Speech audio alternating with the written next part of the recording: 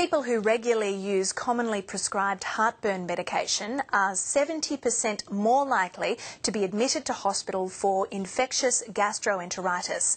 That's according to new research by the Australian National University. The study found proton pump inhibitors, or PPIs, are one of the world's most commonly used gastric acid suppressants.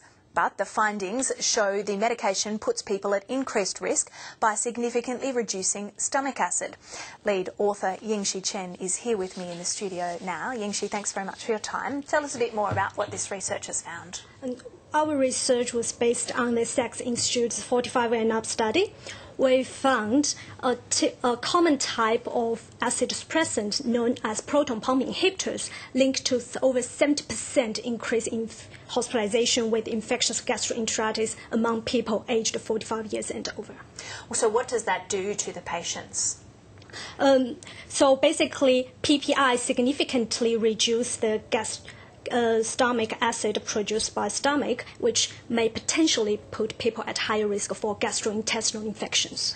You say potentially. How high is the risk? It really depends on the people. For example, in our study, we found that the elderly and people with chronic bowel issues were at the highest risk.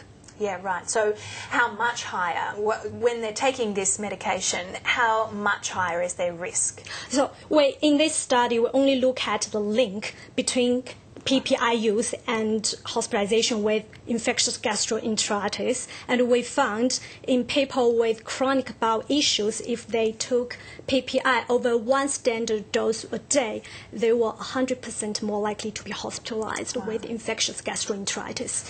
How many people take this medication?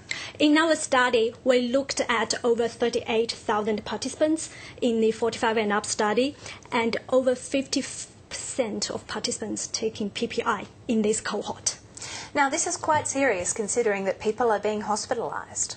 Yes, it is, because gastro is very common in Australia, but here in our study we're looking at hospitalizations. These are the severe cases we're talking about. And you say that elderly people and younger children are more at risk.